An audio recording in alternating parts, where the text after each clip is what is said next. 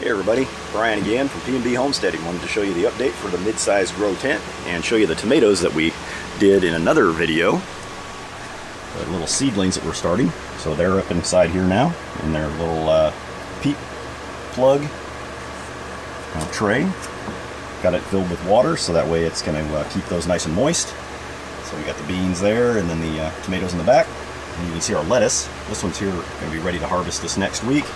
We also have a regrow tray here that's going to be ready to harvest.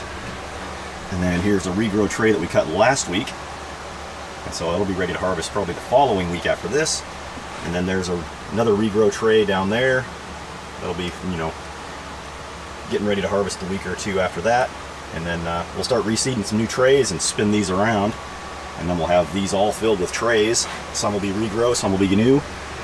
And we'll be getting our salads for our Taco Tuesdays. All right, well, that's kind of the update for the mid-size tent. Talk to you again, guys. Bye.